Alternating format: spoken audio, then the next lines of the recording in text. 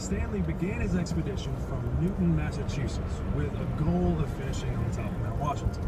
Now, the automotive age was dawning, and on August 31st, 1899, an unlikely little vehicle looking like a horse-drawn buggy without the horse became the first motor car to climb the mountain.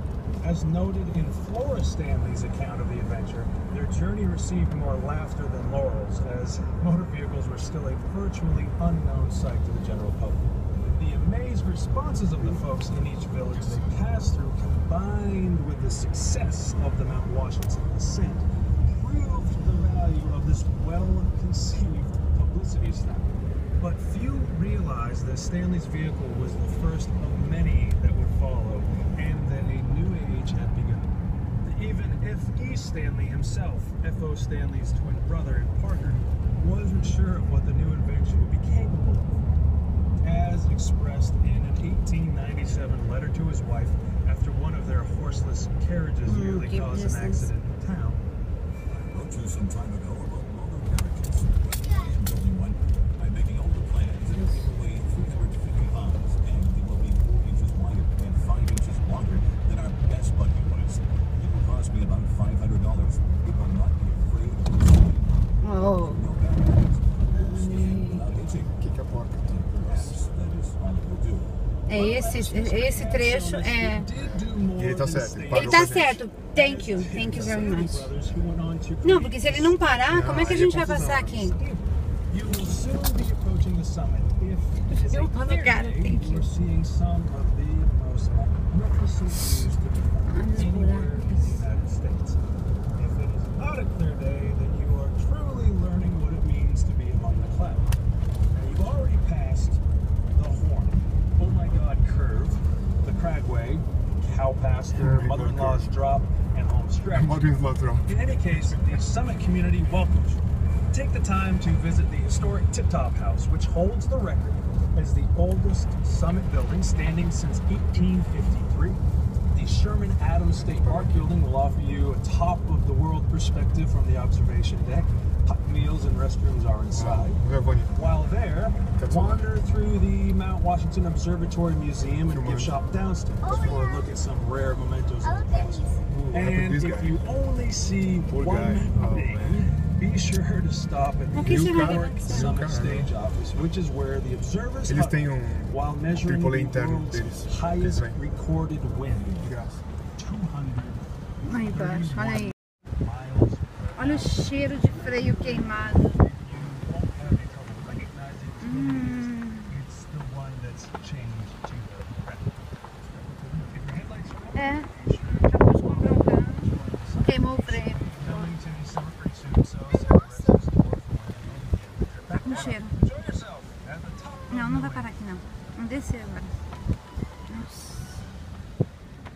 Esse carro foi... Vini, esse carro...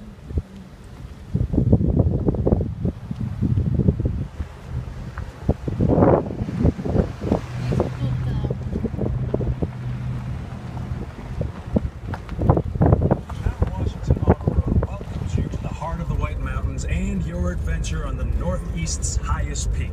You are about to embark on a journey that will do more than just take you to the highest summit in the Northeast. You are going to the birthplace of legends, following up a path that leads through time and winds its way through woods, wind, and weather. At the state park on top, you'll see the home of the Mount Washington Observatory and the historic Summit Stage Office, which is where the world's highest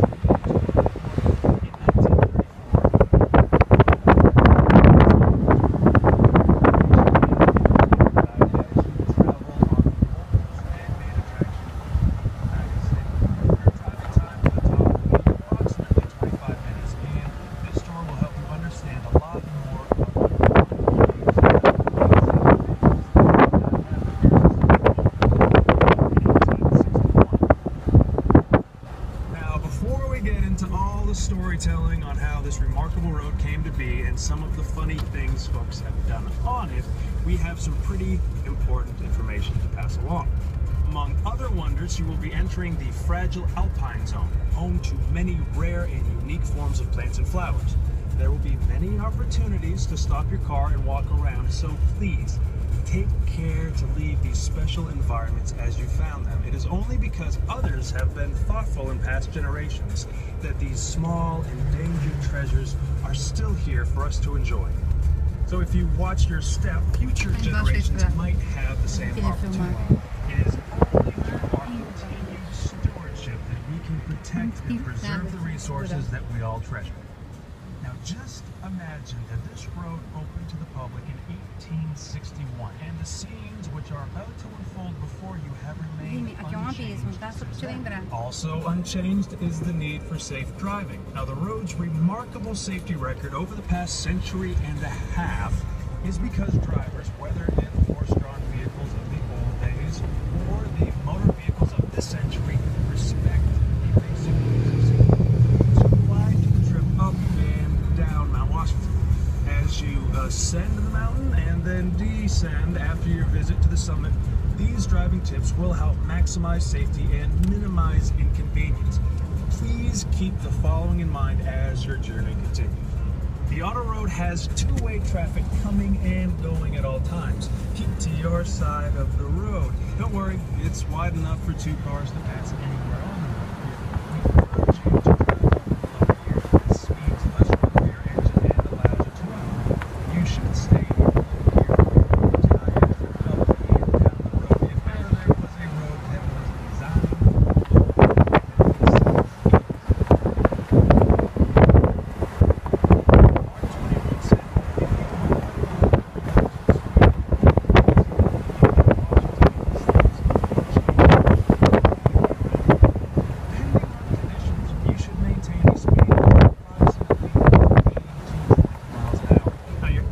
speed will depend on traffic and prevailing weather conditions. If it seems like you're holding up cars behind you, please be considerate of others and allow them to pass. Avoid using your air conditioner, as this may cause the engine to overwork. There will be plenty of cool air to refresh you as you continue to gain elevation. If the vehicle does begin to run hot, turn on the heater. It may sound strange, but it will actually help cool the engine. Should you find yourself driving in a fog at any time while on the mountain, turn on your headlights for the sake of all oncoming traffic. And please remember, it's a New Hampshire state law that all persons under 18 years of age must wear a seatbelt. If either on the way up or down, for any reason you need assistance, flag down one of the white and green vans or road crew pickup trucks. Our drivers will be happy to help you in any way. Also, remember that cars coming down should yield the right of way to cars going up. Now, let's get to the storytelling about the place you've come to. Cars coming down? Oh, não sabia não.